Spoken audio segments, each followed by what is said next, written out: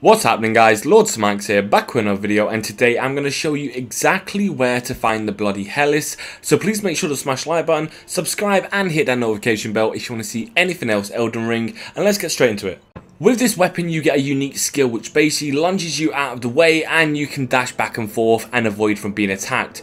For this weapon to be able to use it to its maximum ability you need strength 16, dexterity 19 and arcane 17. So this is going to be the location that we are trying to come to. As you can see, we're going to start from the road of Inquility here from the side path, and we are going to make our way to these ruins. All we need to do is dash onto Torrent, and we want to run straight past this caravan and all of these enemies in this area.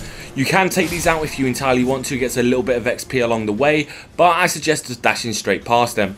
Once you have got past these enemies, you want to come to this ruin area here, and there's going to be quite a few enemies with rot damage. You want to come straight ahead, and you want to come behind this broken, rundown building just straight ahead of us.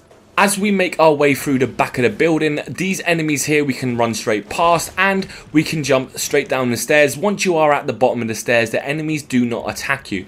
Once we travel through the mist, you are going to get this enemy pop up, and it's going to be this noble guy. It's very, very simple to kill. You just need to make sure that you catch him on the counter. As soon as we kill the bloody noble, we can go straight ahead and collect our bloody Helice. If this video has helped you, please make sure to smash the like button, please subscribe and hit that notification bell if you want to see anything else Elden Ring, and hopefully I'll see you guys in the next one. Peace.